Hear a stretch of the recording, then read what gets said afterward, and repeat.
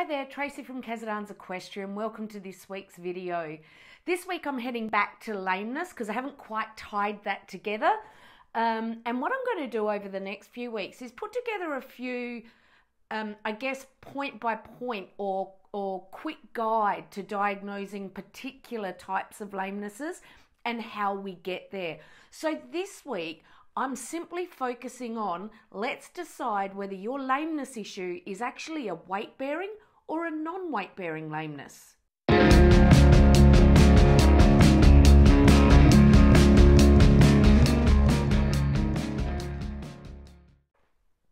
Okay, so firstly we're going to look at the difference between a hard surface and a soft surface. So your bitumen, asphalt, grass, sand type surfaces. And what does this tell us about whether the lameness is weight-bearing or non-weight-bearing? Well, on a hard surface, you will likely find that a weight-bearing lameness becomes more obvious, and a non-weight-bearing lameness will become less obvious. Now, vice versa for a soft surface. So with a soft surface, your weight-bearing lameness will become less obvious and your non-weight-bearing lameness will become more obvious. So that's number one. So let's look at some other ways you can look for evidence to see whether this is a weight-bearing or non-weight-bearing lameness. The second thing to do is transitions. You might like to do this on a lunge rope. And what you will see is a difference between upward and downward transitions. In an upward transition, if your lameness is a weight-bearing lameness, you're most likely to see this lameness is less obvious in an upward transition and more obvious if it's a non-weight-bearing in the upward transition. Vice versa again for downward transitions. So in a downward transition, your weight-bearing lameness is going to become more obvious and your non-weight-bearing lameness is going to become less obvious. So in a non-weight-bearing lameness, in the downward transition, the only thing this rule doesn't really work for is if you're looking at a sticky stifle or an upward fixation patella, so any hind limb stay apparatus biomechanical issue, this may not apply to.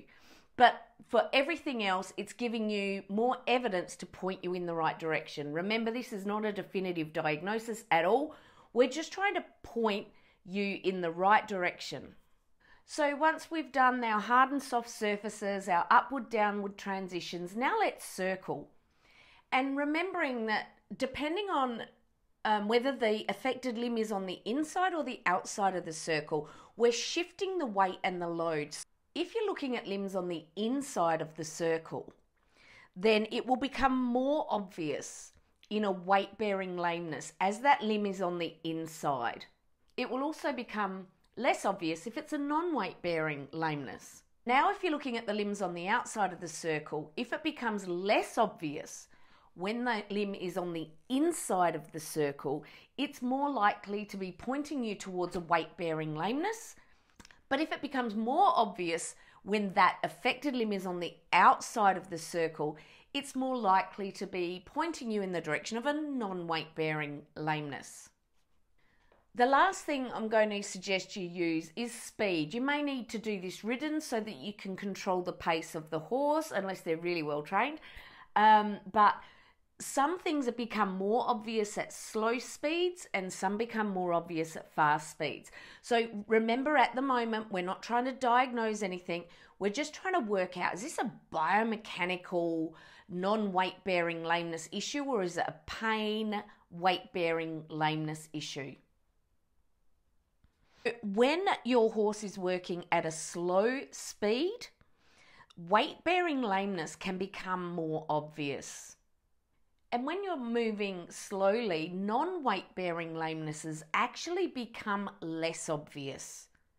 And again, you're seeing the trend here, it's vice versa. If you're traveling at speed, like a bit faster, sometimes the weight-bearing lamenesses then become less obvious. So your horse is obviously lame slow, but when you speed them up, they look less. It's likely to be a weight-bearing lameness. When you're moving faster, So there are a couple of caveats for the low and fast speed. If you're looking at neck, shoulder issues or stifle issues, this can give you slightly varying results. And if at high velocity, your lameness doesn't become more obvious, but you notice a horse doing a bit of a skip in the gait, this can also show that the horse is struggling biomechanically to keep up with the pace, so they alter their way of movement and it can look like a bit of an artificial skip movement. Okay, so that's all this week. Really short video, but I'm going to do a few of these. So this is step 1. Is it a weight bearing or non-weight bearing lameness? I'm going to go through some really clear steps over the next 1 or 2 weeks to help you then determine. I'd like you to get to the spot where you can say it's a non-weight bearing lameness, it's in the left hind, it's likely to be this, and start pointing your vet in the right diagnosis. Even if this lameness is mild, we can maybe catch it earlier. So hopefully this one was helpful for you. Please don't forget, subscribe. Click that notification bell and you'll find out every week when I release my videos. That's all that happens. Don't forget to comment on the video below, click that like, and share the videos around if you find them helpful. And I'll see you next week. Thanks for listening.